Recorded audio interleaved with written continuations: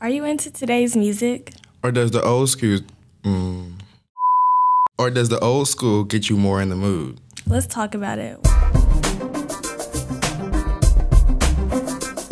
Welcome to Tuned In. I'm your host, Jackie.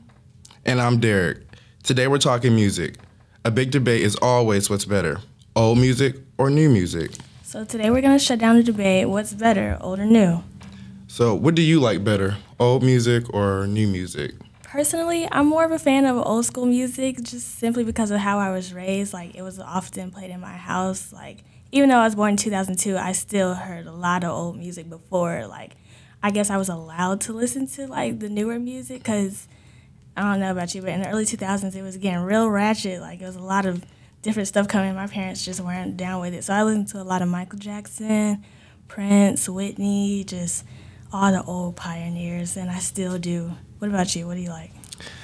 I was born in 2003. In my household, my mom played a lot of old school music, but I never liked to listen to it. Really? Never. I never wanted to hear any of that. I like more new music. I would say I like the more spaceship type of music, like with like Lil Uzi Vert, Zan-Man. I don't know if you know who Zan-Man is. Yeah. You know who Zan-Man is? Yeah, I've heard of it. Like, so when I got older, I tried to be different and try to, like, you know, I don't like old school music, like, just to fit in. So I dabble, like, I just love music in general. But, like, my heart is really with old school music. But I think the older we get and we're allowed to express our own, like, what we really like, that's where you really find your true, like, music love at. But what do you think about, like, the current Beyonce and Taylor Swift thing? Who do you like more? Let me start with that. Well, I want to say Beyonce because I don't know. I mean, I know about Taylor Swift. Everybody knows Taylor Swift, but I don't listen to her music. I don't keep up with her.